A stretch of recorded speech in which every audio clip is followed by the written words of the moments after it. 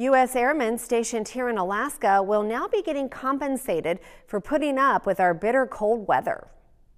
The Air Force just announced a new pay incentive for service members who are assigned to bases where the temperature drops below -20 degrees. Airmen or guardians assigned to JBEAR for at least a year will get a lump sum payment of $1,000. If they have a spouse or child, they'll get $2,000.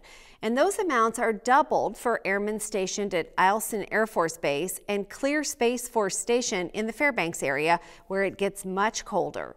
So this money is really designed as they come into Alaska to give them that startup cost, to get the clothing they need for them and their kids, the snow tires for their cars, certainly up at Fairbanks, block heaters and other things you need for your cars. These costs are way out of reach for many of our airmen and the amount of money they make. The money is meant to compensate for the cost of snow tires, winter coats, and other necessary cold weather gear. The first pay date slated for July.